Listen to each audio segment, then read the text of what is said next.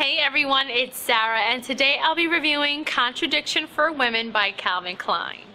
Launched in 1998, this is not your average floral perfume for women. It's modern, feminine, and chic. It's intricately blended with eucalyptus, pear blossom, orchid, tonka bean, rose, jasmine, and peony.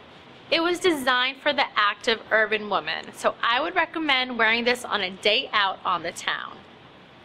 Alright everyone, that's all for today. If you want to see more reviews on your favorite products, be sure to subscribe to our YouTube channel and be sure to check us out on Instagram, Facebook, and Twitter.